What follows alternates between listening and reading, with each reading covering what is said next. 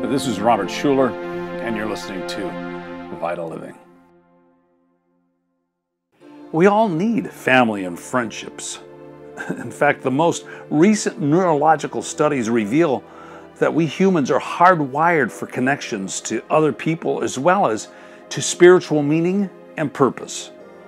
This means God created us to be in fellowship with others as well as fellowship with Him and His purpose for our lives. If God created us to have meaningful connections with others, primarily through family and friendships, God will not leave us lonely. If we are lonely, we need to ask ourselves, am I lonely because I have withdrawn and isolated myself from the people who are most important in my life? God did not create you to be alone.